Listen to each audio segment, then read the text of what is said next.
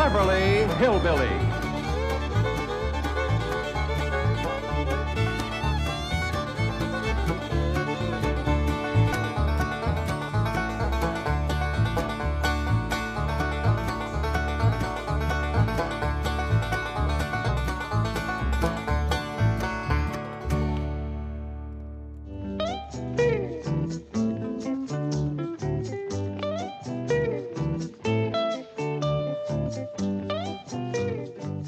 Mr. Drysdale, your past is here to haunt you.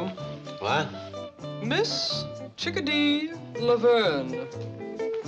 That stripper you engaged for one of your business dinners? I am not a stripper.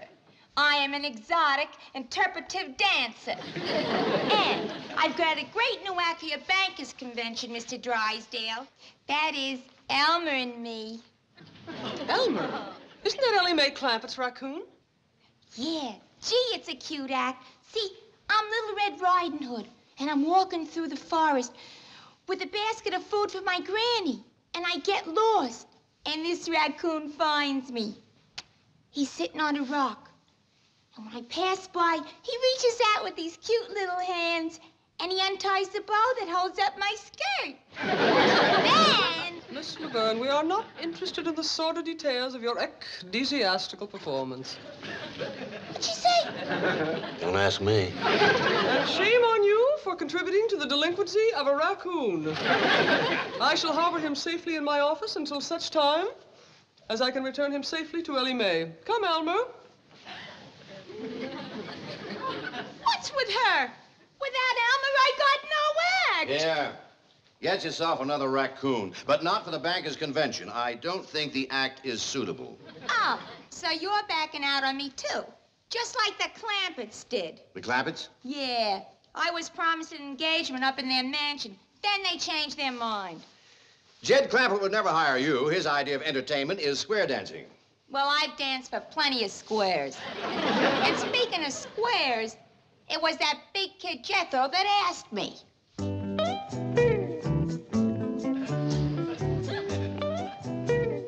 Miss Chickadee, I love you. Will you marry me? Jethro, your granny tells me you got thrown out of school today. Yes, sir, Uncle Jed. I got throwed out for writing on my writing desk. What's wrong with that? I think it was because I done the writing with my pocket knife. Well, you've been doing a lot of foolish things lately. What's come over you? I think the boy is ailing, Jed. Looky here. His school lunch ain't even been touched. Jethro don't eat. He's ailing. Everything in there that he likes. Grits, jowls, ham hocks, and pone. How come you didn't eat them, boy? Uncle Jed, can I tell you the truth? Well, I hope you always will. I ain't hungry for grits or jowls or hawks or pone neither. All I want is Chickadee. Well, why didn't you say so? Granny, fry this boy up a nice big pan of chickadee. There's everything in here that he likes. Now, what's this? That's my writing desk I wrote on.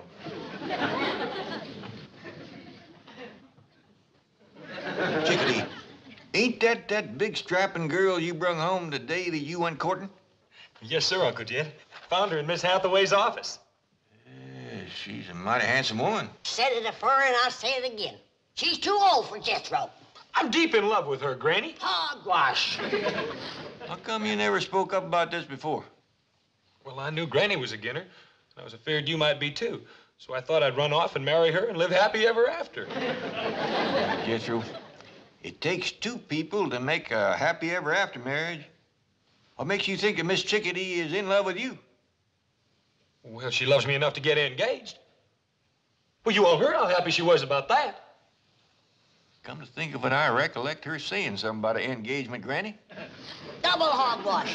If she shows up here, I'll woodshed the both of them. But I'm telling you the truth. That big kid Jethro was sitting right here. And when I came out of your office, he jumped up, grabbed me, put me on his truck, and drove me out to his Uncle Jed's mansion, where I was promised an engagement. Jethro is a headstrong, impetuous lad given to irresponsible behavior at times, but I assure you, Mr. Clampett would never engage the likes of you. Listen, honey, You don't know those oil millionaires like I do. They give some pretty crazy parties. Now, Mr. Clampett, now take your tawdry bauble and go. Gee, where am I going to find another raccoon that knows how to unfasten a dress? I'm sure you have a surfeit of ignominious methods by which to practice your reprehensible art. Oh, sure. What'd you say? I know you have lots of acts. Oh, sure. I got bubbles and fans. Maybe I could even go back to my old act. The one I'm famous for. You know, the one where I break out of the egg? That's how I got my name, Chickadee. But that Red Riding Hood bit sure had zing. Took a long time to learn, too. Yes, now, if you'll excuse me, Miss Laverne, I want to give Elly May the good news about Elmer. I bet if the Clampetts saw my Red Riding Hood act, Will that they would hide... you please go?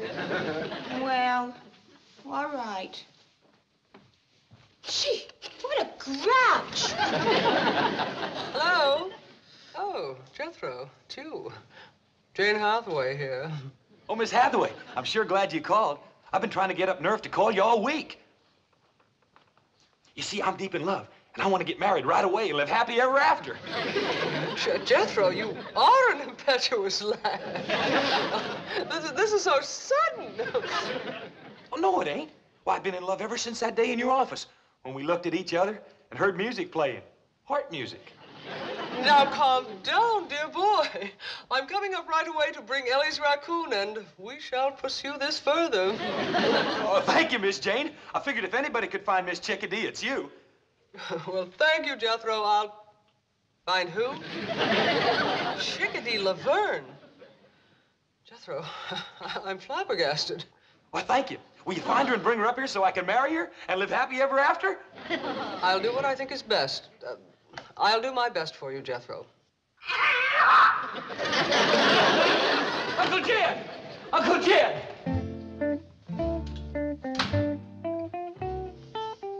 Well, Chief, the fat's in the fire now. You and your exotic dances. Corrupting that sweet, innocent boy. What are you babbling about? Jethro is in love with Chickadee Laverne. Oh, baloney. At his age, I was in love with every showgirl I saw. It's puppy love. Jethro thinks it's the real thing. He says they looked at one another and he heard music play. Music? Oh, I know how that happened. When Chickadee left my office the other day, she had this little concealed transistor radio. So obviously, when she ran into Jethro in your office, he heard the music and thought it was love. How horrible. Oh, forget it. Jed Clampett can handle a case of puppy love. Miss Hathaway, there's a raccoon in your office. Oh, no, Janet, don't panic. You've seen a raccoon before. Not like this one. It keeps trying to undress me.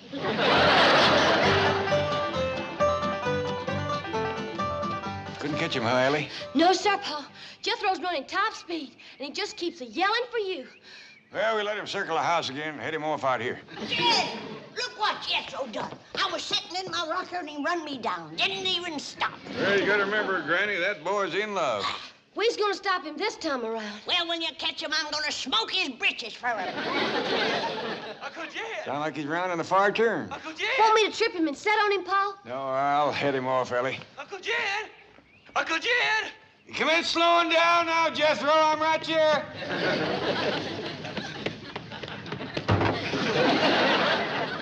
Now what is it, boy?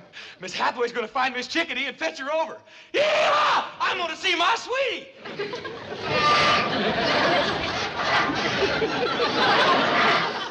Jethro, put that truck down. Don't drop it!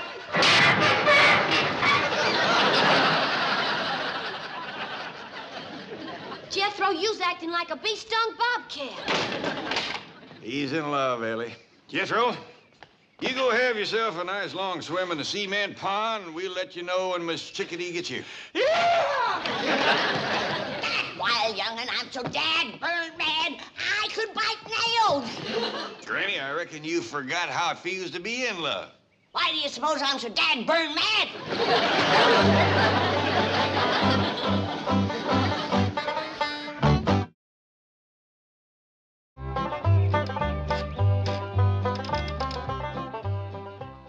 Duke, just between you and me, I can't blame Jethro for his feelings toward Miss Chickadee. I was about to fall for her myself. No, it's the truth. I didn't aim to. It just happened. I looked at her, she looked at me, and dogged if I didn't hear music playing. Uh-oh, yonder she comes.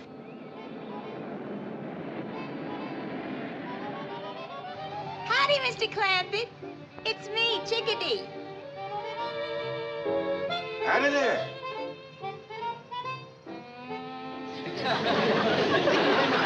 What's the matter? Is there something wrong? Yes, ma'am. I mean, no, ma'am. I reckon you want to see Jethro. Right this way. Wait, Mr. Clampett. It's you I want to see. Now, ma'am, you don't want to see old broken-down mountain goat like me, all crippled up and wore out, good for nothing. What are you talking about? Me, ma'am, I'm older in the hills. Who cares? Now turn around. I want to talk to you. What about? About the engagement you promised me. No, that wasn't me, ma'am. That was Jethro. Word of honor. So it was Jethro. Do I get it or don't I? Well, we're folks that keep our word, ma'am. If you was promised, I'll see that it's kept. Good. I'll go get my clothes in the car. You already brung your clothes, ma'am? Yeah, it's the outfit I work in. Red Riding Hood. Where do you see it? Well, now, Miss Chickadee, I'm hoping you ain't gonna rush things, because I think a long engagement's gonna be best for everybody. Oh, that'll suit me fine. The longer, the better. Good, because I don't hardly think you're ready. What do you mean I'm not ready? Well, you remember how you told me about coming from a big egg? Oh, yeah. But I've learned something new since then. Yeah, that's a step in the right direction. Now, a raccoon finds me in the woods.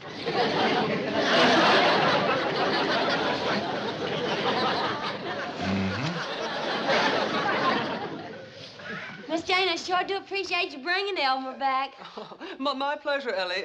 Could you tell me where I might find your handsome cousin? Who? Jethro. Oh, Jethro, he's out swimming in the cement pond. Thank you. Something tells me we're finally going to make music together.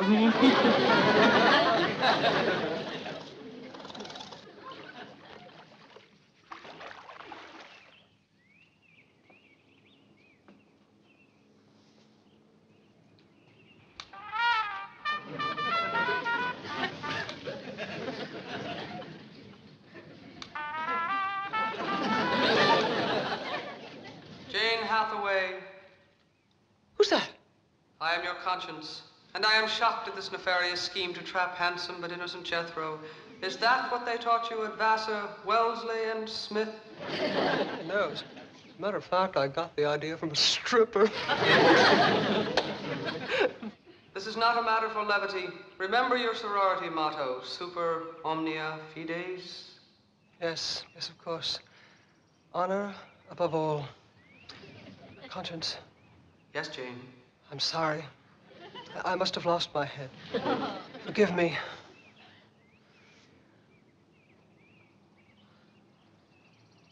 Conscience. Yes, Jane?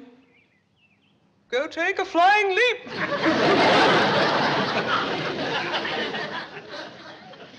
Oh, howdy, Miss Jane. Hey, did you bring Miss Chickadee? No, forget about her, Jethro. Look deep into my eyes. And now, stay tuned for the news.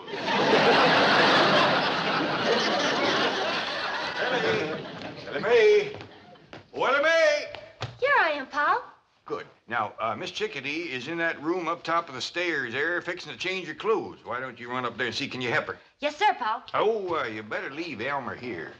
Him being a boy raccoon and her being so innocent, she's allowed to be powerful modest. What you mean, Pop? Well, let's just say that she ain't had things explained to her too good. Now, run along and see, can you give her a hand? Give who a hand? Miss Chickadee. Is she in this house? Right to the top of the stairs. I'll give her a hand right where it'll do the most good. Granny, maybe you better hear this setting down. Hear what?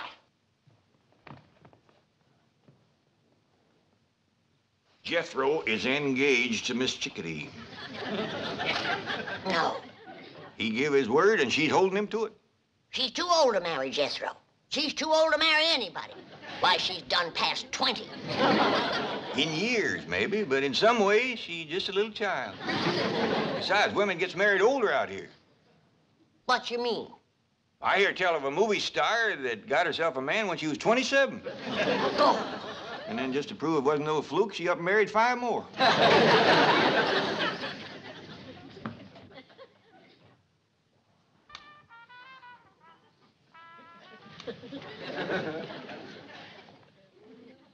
Jethro, just once more, gaze deeply into my eyes. Have you brushed your teeth today?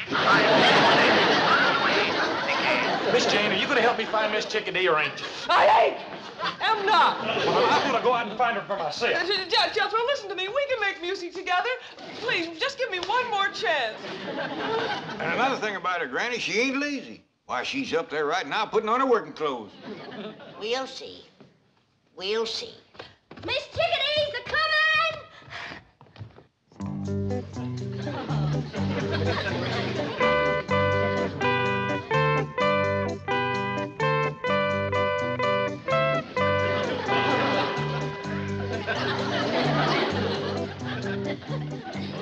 You say them's her working clothes? Yeah, I reckon that's a dust cap on her head.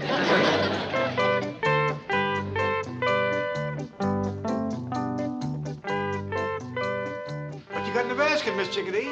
Why, it's a basket of food for Granny. Did you hear that, Granny? Yeah, I hear it. I'll wait till I taste it before I get too excited. Now, stand over there. You can see me work better. Oh, well, if you're going to show off how you work, I'd best go fetch Jethro. He'll be right interested. All right, now stand right over here so we can get a good view of everything. That's fine. Now, you just watch.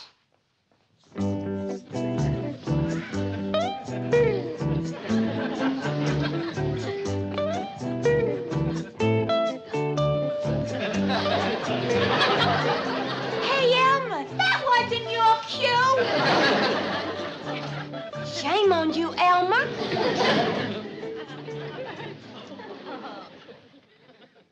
I'm sorry. You mean she's here? Yes, ma'am. I think she's fixing to dust the hall first. Get ready for a wedding, everybody. Jethro and Miss Chickadee's gonna get married right away. Who says so?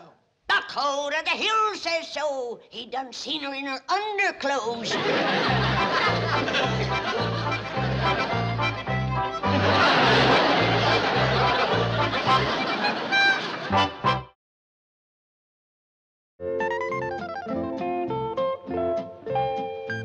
Miss Chickadee, Elmer's awfully sorry about what he done. Oh, that's all right, kid. Anybody can miss a cue. How'd you like my act? Well, I thought you acted real nice, considering. I'd have been a heap more flustered than you was. That's experience, honey. Let me see my basket. No, ma'am, but me and Elmer will help you look. I don't want to lose it. That prop food costs plenty of money. What's prop food? Oh, it's made out of plaster and cement, stuff like that.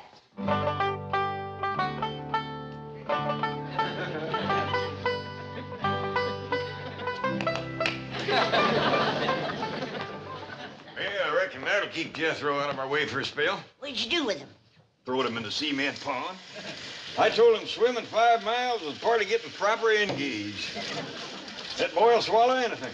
Well, he'll have a time swallowing Miss Chickadee's cooking. You know that basket of food that she brung me that she was so all-fired proud of? Yeah? Pitiful. Pitiful. She bakes a nice-looking loaf of bread. Yeah? Let's see you slice it.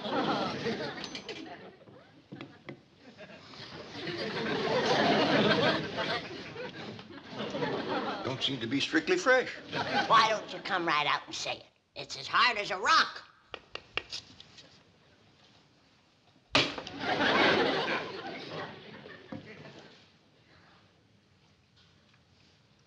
Tastes a mite like cement. I don't think she used any baking powder. Or yeast, neither.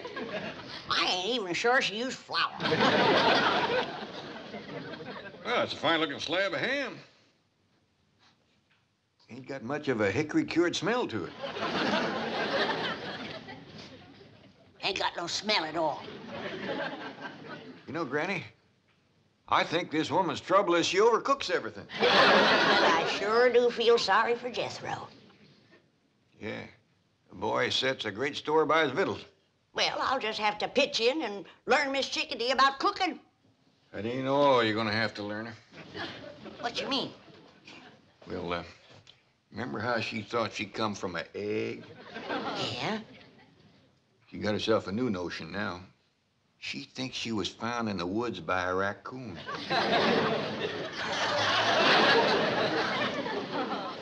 Yonder she comes. She took off her work clothes. Sure. Now that she's got Jethro hooked, we ain't gonna get no work out of her. Well, come in, Miss Chickadee. I hope you're feeling right to home. Oh, I'd love it here. Well, I see you changed out of your working clothes. Oh, I thought everyone had seen enough. I reckon Jethro has seen too much. Miss Chickadee, I hope you still favor a long engagement like we was talking about.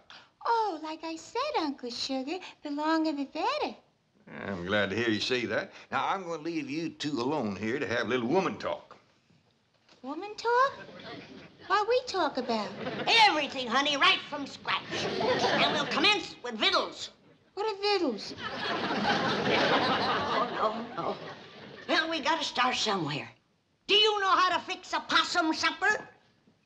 I don't even know what a possum eats for supper.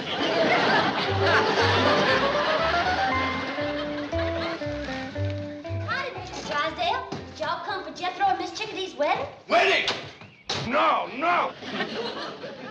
You mean they're actually getting married? You see, Chief, I told you. I warned you that the consequences of your perfidious association with that nefarious... shut up. Where are they, Elly Mae?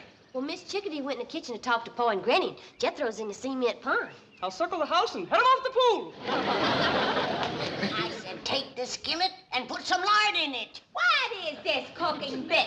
I came here to dance. I declare I never seen a woman reach your age and know so little about life. Now, you take this skillet afore I whomp you with it. All right. Well, I tell you this right now. If I'm gonna cook, I'm gonna get paid extra for it. Get out of here, you scheming sexpot. How dashed you order me out of my own kitchen? What's all the buggering about in here? Oh, Mr. Clampett, a thousand apologies for ever allowing this woman to come in contact with your wonderful family. Come on. How did I let you have this skillet? Give it to him. He can probably cook better than you can. Now get this straight. I'm here to dance, not to cook. Well, if Jethro's got a choice, I know he'll take cooking over dancing. That boy's overpowering fond of victuals. Who cares about Jethro? Well, I hope you do, seeing as how you're going to marry him. I wouldn't marry Jethro if he had your money. Well, I wouldn't marry you neither, Miss Chickadee. Well, that suits me fine. Give me my basket. Get me out of this nut house. Boy, what they don't want for their money. You gotta clean the house. You gotta cook. You gotta marry the kid. Wowie, wow, wow, wow. Jethro, I thought you said you were deep in love with Miss Chickadee. You said you wanted to marry her and live happy ever after. And Granny, I could never live happy ever after with her. Why not? Well, Uncle Jed, it was all I could do to choke down one basket of her victuals. If I had to eat them every day, I'd die.